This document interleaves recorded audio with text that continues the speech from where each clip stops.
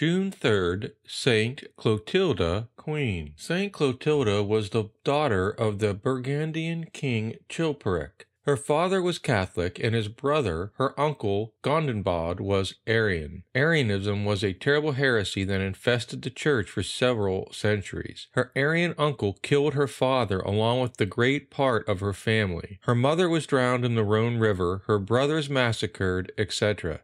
It is unknown why the uncle did not kill Saint Clotilda also. Instead, he took her to his castle and kept her as a second-class princess, half free, half prisoner. Clovis was king of the Franks and neighbor of the Burgundians.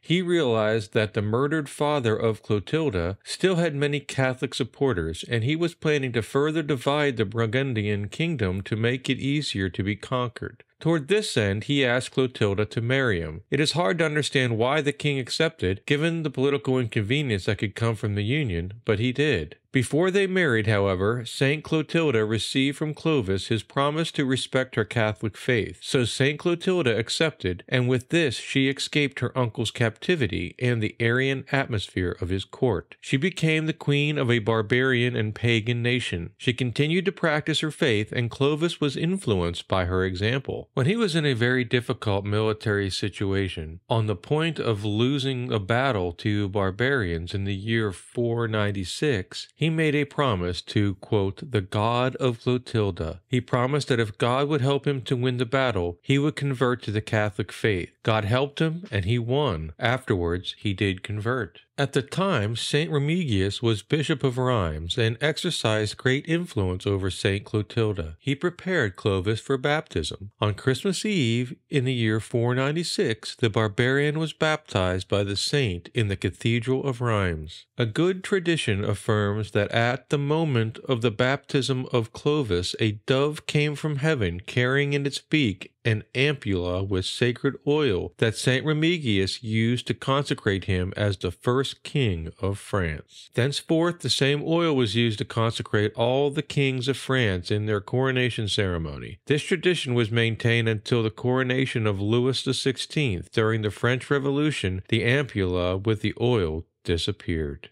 On that same Christmas day, the most important chiefs of the Frankish people converted with Clovis. It was the first nation, as such, that converted to the Catholic faith. It is said that on that day of the baptism of the Franks, an angel brought Saint Clotilda a new banner of the Franks. Before, the banner had 3 frogs on it. Now it had 3 fleurs-de-lis. Christmas 496 is considered in history the milestone that marks the beginning of the Middle Ages. Therefore, Saint Clotilda had this very beautiful vocation. Beautiful vocations like hers are often born from the worst storms and disasters. They are born from great sufferings, tragedies, deceptions, contradictions, and incomprehensible situations. It is like a cactus, which is an ugly plant that is laden with thorns, but produces a wonderful flower. At the end of the long road of sufferings, the vocation blooms, bringing forth its full beauty. In such souls, it becomes clear that the success of these vocations does not really simply rely on human merit. They are due to the will and action of God, which comes to us through the universal intercession of Our Lady. Saint Clotilda, whose example and prayers converted Clovis and the Franks and gave the start to Christendom,